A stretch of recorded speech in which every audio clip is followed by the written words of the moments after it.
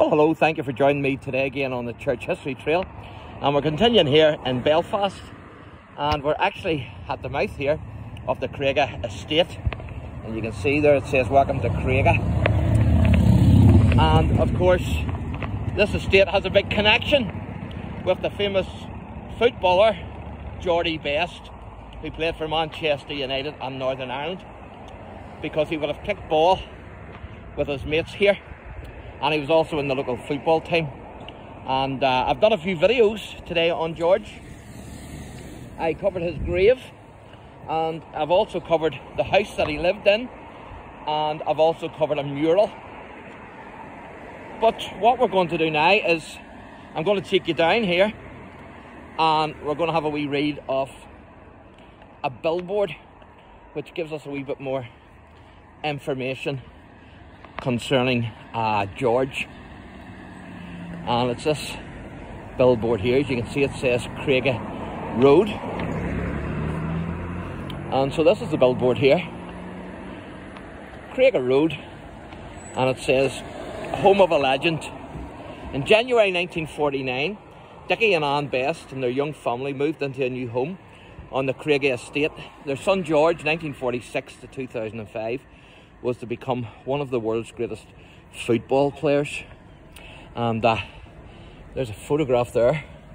George is in the middle. So it says Cregagh Boys Club, Cregagh Playing Fields, 1958. George is centre of the bottom row of players, which would be there. So that's George as a boy in the Cregagh Boys Football Club, which would have been over there, I would assume, on those playing fields that I filmed earlier. And it says here, a football phenomenon. George Best used to live at 16 Burren Way. As a boy, he played games of football on the pitches at the centre of Cregagh estate, and I filmed those earlier, with his friends and teammates in Cregagh Boys Club. Spotted by the Manchester United scout Bob Bishop, he went on to make 490 appearances for Manchester United and won 39 caps for Northern Ireland. And then it's also the home of Ulster Rugby. That's the stadium at Ravenhill Park. And it also says their design of the times.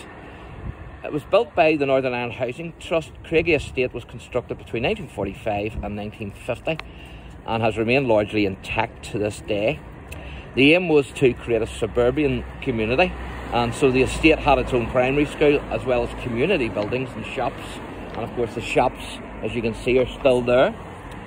The severe shortage of building materials following World War II meant that most of the estate's 942 dwellings were built with flat concrete roofs, and bricks were only used for the outside walls.